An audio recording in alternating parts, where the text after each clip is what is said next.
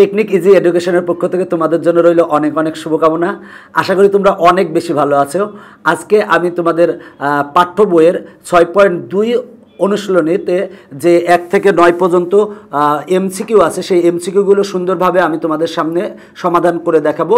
তো দেখো, আমরা প্রথমে 1 নং এমসিকিউ করাবো। বলা আছে 1 নংয়ে বলা আছে x + y = 5 আর x - y = 3 হলে x, y এর মান নির্ণয় করো। মানে দুইটা সমীকরণ দেওয়া আছে, এখন দুইটা সমীকরণ থেকে x, y এর মান নির্ণয় করতে হবে। তো তোমরা যে ব্যাপারটা, এটা প্রতিস্থাপন পদ্ধতি বা অপনয়ন পদ্ধতি, যে পদ্ধতিতেই সমাধান করো কোনো সমস্যা নাই। তো দেখো যে ব্যাপারটা, সেটা হলো আমরা অপনয়ন পদ্ধতিতে করব। তো দেখো যে ব্যাপারটা, আমরা প্রথম সমীকরণকে 1 নং দিয়েছি, দ্বিতীয় সমীকরণকে 2 নং দিয়েছি। এখন 1 ও 2 নং সমীকরণ যোগ করি। যোগ যদি করি তাহলে x + y = 5 আর x - y = 3 যদি যোগ করি তাহলে দেখো যে ব্যাপারটা, y আর y কাটা যাবে, x আর x যোগ করলে 2x হবে, আর 5 আর 3 যোগ করলে হয় 8। এবার 2টা গুণ আকারে আছে, পক্ষান্তর করলে ভাগ হবে, মানে x = হবে হচ্ছে 8/2। অতএব আমরা x = পাই হচ্ছে 4। তার মানে আমরা x এর মান পেলাম হচ্ছে 4। তো দেখো যে ব্যাপারটা, এবার আমরা x এর মান যদি 1 নং সমীকরণে বসাই, x এর মান যদি 1 নং সমীকরণে বসালে কি পাবো? দেখো 4 + y = 5। দেখো x এর মান আমরা 1 নং সমীকরণে বসিয়েছি, তাহলে x এর মান হচ্ছে 4 বসিয়েছে। 4 + y = 5 বা y = 5 - 4, অতএব y = পাই হচ্ছে 1। তার মানে x এর মান পেলাম আমরা 4 আর y এর মান পেলাম হচ্ছে 1। তাহলে x, y = হবে 4, 1। তার মানে 4, 1 আছে কতে, তার মানে 1 এর ক নং অ্যান্সার। এখন দেখো 2 নং বলা আছে নিচের কোনটি সরলরেখার সমীকরণ নির্দেশ করে না। এখানে বলছে সরলরেখার সমীকরণ নির্দেশ করে না কোনটি। দেখো আমরা সরলরেখার সমীকরণ বলতে, দেখো যে ব্যাপারটা, আমরা সরলরেখার আদর্শ সমীকরণ জানি x/a + y/b = 1। এটা হচ্ছে সরলরেখার আদর্শ সমীকরণ। আদর্শ সমীকরণ, এখানে x এর পাওয়ার বা ঘাত হবে 1 এবং y এর ঘাত হবে 1। তো দেখো, এবং এইখানে কিন্তু xy যুক্ত কোনো পদ থাকবে না। xy যুক্ত পদ থাকলে সেটা সরলরেখার সমীকরণ হবে না। দেখো এখানে x এর ঘাত হচ্ছে 1, মানে পাওয়ার হচ্ছে 1, কিছু নয় মানে, আর y এর ঘাত হচ্ছে 1। সুতরাং এটা হচ্ছে সরলরেখার সমীকরণ। দেখো এটা x এর ঘাত হচ্ছে 1, এখানে y এর ঘাতও 1। প্রথম পদে x এর ঘাত হচ্ছে 1, দ্বিতীয় পদে x এর ঘাত হচ্ছে 1। সুতরাং এটাও একটা সরলরেখার সমীকরণ। আর এখানে আছে x = 1/y আছে। দেখো x = আছে হচ্ছে 1/y। এবার যদি আমরা আর গুণন করি তাহলে আমরা পাই, বা x আর y গুণ করলে হয় xy = 1। তার মানে দেখো যে ব্যাপারটা, এই পদটাতে xy একসাথে আছে। যদি xy একসাথে থাকে সেটা কিন্তু সরলরেখার সমীকরণ নয়। তার মানে এটা সরলরেখার সমীকরণ নয়। বলা আছে নিচের কোনটি সরলরেখার সমীকরণ নির্দেশ করে না। x = 1/y সরলরেখার সমীকরণ নির্দেশ করে না। দেখো ঘ নংও কিন্তু সরলরেখার সমীকরণ নির্দেশ করে, কারণ প্রথম পদে x এর ঘাত হচ্ছে 1, দ্বিতীয় পদে y এর ঘাত হচ্ছে 1, ঘাত বা পাওয়ার হচ্ছে 1। সুতরাং এটাও সরলরেখার সমীকরণ নির্দেশ করে। শুধুমাত্র গ নং সরলরেখার সমীকরণ নির্দেশ করে না, কারণ দেখো এটা আর গুণন করলে xy = 1 পাই। xy যুক্ত যদি থাকে সেটা কিন্তু যে ব্যাপারটা, এইটা সরলরেখার সমীকরণ নির্দেশ করে না। এরপরে দেখো 3 নংয়ে বলা আছে এত, এত সমীকরণ জোটের x এর মান কত। দুইটা সমীকরণ দেওয়া আছে, এই দুইটা সমীকরণে বলা আছে x এর মান কত। তো আমরা x এর মান বের করব। দেখো দুইটা সমীকরণ আমরা লিখছি, তো এখান থেকে আমরা x এর মান বের করব। তো দেখো এই দুইটা সমীকরণের ক্ষেত্রে আমরা অপনয়ন পদ্ধতিতে সমাধান করতে পারি। অপনয়ন পদ্ধতিতে যদি সমাধান করি সেক্ষেত্রে যদি আমরা প্রথম সমীকরণ, দেখো এখানে -2y আছে, এখানেও -2y আছে। আমরা প্রথম সমীকরণ থেকে যদি দ্বিতীয় সমীকরণ বিয়োগ করি, বিয়োগ করলে চিহ্ন চেঞ্জ হয়ে যাবে। বিয়োগ করলে কিন্তু চিহ্ন চেঞ্জ হয়ে যায়। তাহলে দেখো এটা -2y আর এটা হলো +2y, তাহলে 2y আর 2y কাটা যাবে। তাহলে x - 3y সমান হবে -2x = 8 - 4 সমান হয় হচ্ছে 4। এখন দেখো যে ব্যাপারটা, সেটা হলো যে -2 গুণ আকারে আছে, পক্ষান্তর যদি করি তাহলে ভাগ হবে। তার মানে 4 ভাগ -2, তাহলে কাটাকাটি করলে অতএব x = আসে -2। তার মানে আমরা x এর মান পাই হচ্ছে -2। তার মানে দেখো যে ব্যাপারটা, সেটা হলো 1 নং সমীকরণ থেকে 2 নং সমীকরণ যদি বিয়োগ করো, বিয়োগ করলে y বাদ যাবে, y কাটাকাটি যাবে। দেখো y বাদ চলে যাবে, তাহলে আমরা এখান থেকে ক্যালকুলেশন করে x এর মান পাবো। x এর মান আমরা পেয়েছি হচ্ছে -2। তার মানে 3 এর অ্যান্সার হচ্ছে খ। এরপরে দেখো বলা আছে 4x + 5y = 9। সমীকরণটিতে কয়টা চলক আছে? দেখো এখানে দুইটা চলক আছে, x একটা চলক, y একটা চলক। দেখো এখানে দুইটা চলক আছে, তাহলে 4 এর অ্যান্সার হচ্ছে গ। চলক হচ্ছে দুইটা, মূল বিন্দুর স্থানাঙ্ক কোনটি? দেখো আমরা মূল বিন্দু কোনটা দেখো যে ব্যাপারটা, এটা হচ্ছে এক্স আর এটা হচ্ছে এক্স প্রাইম আর এটা হচ্ছে ওয়াই আর এটা হচ্ছে ওয়াই প্রাইম। দেখো এটা এক্স অক্ষ, এটা ওয়াই অক্ষ, আর এই বিন্দুকে এক্স অক্ষ এবং ওয়াই অক্ষ যে বিন্দুতে মিলিত হয় এই বিন্দুকে বলা হয় মূল বিন্দু। তাহলে মূল বিন্দুর স্থানাঙ্ক হচ্ছে 0,0, মানে এই মূল বিন্দুতে এক্সের মানও 0, ওয়াইয়ের মানও 0। তাহলে মূল বিন্দুর স্থানাঙ্ক হবে হচ্ছে 0,0, মানে 5-এর অ্যান্সার হচ্ছে ক। 6 নঙ্গে বলা আছে -3, -5 বিন্দুটি কোন চতুর্ভাগে অবস্থিত?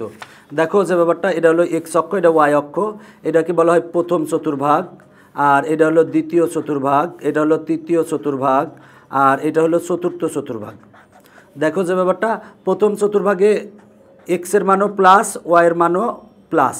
দ্বিতীয় চতুর্ভাগে এক্সের মান মাইনাস, ওয়াইয়ের মান হচ্ছে প্লাস। আর তৃতীয় চতুর্ভাগে দেখো যে ব্যাপারটা, এক্সের মানও মাইনাস, ওয়াইয়ের মানও মাইনাস। আর চতুর্থ চতুর্ভাগে হচ্ছে এক্সের মান হচ্ছে প্লাস আর ওয়াইয়ের মান হচ্ছে মাইনাস। তাহলে দেখো যে ব্যাপারটা -3 -5, তার মানে যে ব্যাপারটা সেটা হলো যে আমার এক্সের মানও হচ্ছে মাইনাস আর ওয়াইয়ের মানও হচ্ছে মাইনাস। তাহলে মাইনাস কমা মাইনাস কিন্তু তৃতীয় চতুর্ভাগে অবস্থান করবে। আরও সহজভাবে দেখো যে ব্যাপারটা, আমরা এক্সের মান প্লাস হলে এদিক যাব আর মাইনাস হলে এদিক যাব, ওয়াইয়ের মান প্লাস হলে উপরের দিক যাব, মাইনাস হলে নিচের দিক যাব। দেখো -3, তার মানে যেহেতু এক্সের মান মাইনাস, তাহলে এটা হলো এক্সের মান -3, ওয়াইয়ের মান হচ্ছে -5।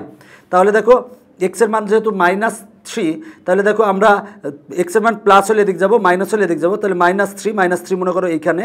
এবার -5, ওয়াইয়ের মান -5, ওয়াইয়ের মান যদি প্লাস হতো তাহলে উপরে যেতাম, মাইনাস যেহেতু তাই নিচে আসবো, নিচে এসে মনে করো এই জায়গায় অবস্থান করলো, এটা হচ্ছে এই বিন্দুটা অবস্থান। তাহলে মনে করো তৃতীয় চতুর্ভাগে অবস্থান করবে। তার মানে 6-এর অ্যান্সার হবে হচ্ছে, মূল কথা হচ্ছে যে এক্সের মানও মাইনাস, ওয়াইয়ের মানও মাইনাস, সুতরাং মাইনাস আর মাইনাস কিন্তু তৃতীয় চতুর্ভাগে, তার মানে যে ব্যাপারটা তৃতীয় চতুর্ভাগে অবস্থান করবে। এই টাইপের এমসিকিউ কিন্তু বোর্ড পরীক্ষায় অনেক বেশি আসে। এবার দেখো বলা আছে, এত x + 2y = 30 সমীকরণের লেখচিত্রের ওপর অবস্থিত বিন্দু, মানে এই দুইটা বিন্দু দ্বারা এই সমীকরণটাকে আমরা সিদ্ধ করব, মানে এক্সের মান আমরা 10, ওয়াইয়ের মান 10, মানে এক্সের মান হচ্ছে 10, ওয়াইয়ের মানও যদি আমরা 10 আমরা বাম পক্ষে বসাবো, বসিয়ে যদি ডান পক্ষ আসে তাহলে সিদ্ধ হবে। মানে তোমরা যেটা বুঝো শুদ্ধি পরীক্ষা করবা, করে যেটা সঠিক হবে সেটা হচ্ছে অ্যান্সার। তো দেখো এক্সের মান 10, ওয়াইয়ের মান হচ্ছে 10, আমরা এই সমীকরণের আমরা বাম পক্ষে বসাবো। বাম পক্ষে যদি বসাই তাহলে দেখো এক্সের মান যদি আমরা 10 বসাই প্লাস ওয়াইয়ের মান আমরা যদি 10 বসাই, তার মানে 2 × 10, তাহলে আসে হচ্ছে 2 × 10 মানে হচ্ছে 20 আর 10 যোগ করলে হয় হচ্ছে 30। তার মানে দেখো যে ব্যাপারটা আমার ডান পক্ষে কিন্তু 30 আছে। আমরা এক্সের মান 10 এবং ওয়াইয়ের মান আমরা 10 বসাবো এই সমীকরণের বাম পক্ষে, বসিয়ে আমার ডান পক্ষই এসেছে, তাহলে আমার 1 সঠিক। এবার এক্সের মান 0 বসাও, এক্সের মান যদি আমরা 0 বসাই তাহলে এক্সের মান 0, আর ওয়াইয়ের মান যদি আমরা 15 বসাই তাহলে 2 × 15 সমান আসে কিন্তু 30। তার মানে যে ব্যাপারটা আমার ডান পক্ষে কিন্তু 30 আছে, তার মানে এই বিন্দু দ্বারা এই সমীকরণটা সিদ্ধ হবে। এরপরে দেখো এক্সের মান 10 বসাও, এক্সের মান যদি আমরা 10 বসাই প্লাস আর ওয়াইয়ের মান যদি 20 বসাই, তার মানে 2 × 20 যদি বসাই তাহলে আসে হচ্ছে 50। দেখো যে ব্যাপারটা আমার ডান পক্ষে আছে 30 কিন্তু আসছে হচ্ছে 50, তার মানে এইটা দ্বারা সিদ্ধ করে না, সিদ্ধ করে 1 এবং 2। তার মানে যে ব্যাপারটা, তাহলে লেখচিত্রের ওপর অবস্থিত বিন্দু হচ্ছে, দেখো এক্সের মান 10 এবং ওয়াইয়ের মান 10 যদি এই সমীকরণের বাম পক্ষে বসালে ডান পক্ষ আসবে। আবার এক্সের মান 0 এবং ওয়াইয়ের মান যদি 15 এই সমীকরণের বাম পক্ষে বসালে ডান পক্ষ আসে, এইটার ক্ষেত্রে আসে না। তার মানে অ্যান্সার হচ্ছে 1 ও 2, তার মানে 7-এর অ্যান্সার হচ্ছে ক।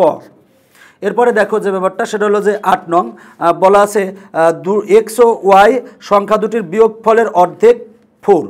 দেখো এক্স এবং ওয়াই আর বড় সংখ্যাটির সাথে ছোট সংখ্যাটির 3 গুণ যোগ করলে যোগফল 20 হয়, যেখানে এক্স গ্রেটার দেন ওয়াই। দেখো এক্স গ্রেটার দেন ওয়াই বলা আছে, মানে এক্সটা বড় হবে এবং ওয়াইটা ছোট হবে। বলা আছে এক্স ও ওয়াই দুটি সংখ্যার বিয়োগফলের অর্ধেক 4।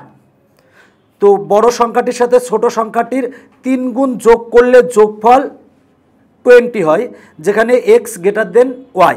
এখন বলা আছে প্রথম শর্ত কোনটা? প্রথম শর্ত ছিল এক্স ও ওয়াই সংখ্যা দুটির বিয়োগফলের অর্ধেক 4। তাহলে বিয়োগফলের অর্ধেক, একটা সংখ্যা হচ্ছে এক্স আর একটা সংখ্যা হচ্ছে ওয়াই। এবার বলছে এই দুইটা সংখ্যার বিয়োগফল, বিয়োগফল মানে হচ্ছে মাইনাস, বিয়োগফলের অর্ধেক, অর্ধেক মানে হচ্ছে 2 দ্বারা ভাগ। দেখো এক্স আর ওয়াই দুটি সংখ্যায়, দুইটা সংখ্যার বিয়োগফলের অর্ধেক হবে এক্স মাইনাস ওয়াই ভাগ 2, বলা আছে এইটা সমান হচ্ছে 4। তাহলে আমরা যদি আর গুণন করি তাহলে পাই অতএব x minus Y equal to আমরা পাই হচ্ছে 8। তার মানে দেখো প্রথম শর্ত আমরা পেলাম x minus Y equal to 8, প্রথম শর্ত পেয়েছি আমরা x minus Y equal to 8 পেয়েছি। তাহলে বলা ছিল যে প্রথম শর্ত কোনটি, প্রথম শর্তে বলা ছিল এক্স ও ওয়াই সংখ্যা দুটির বিয়োগফলের অর্ধেক হচ্ছে 4।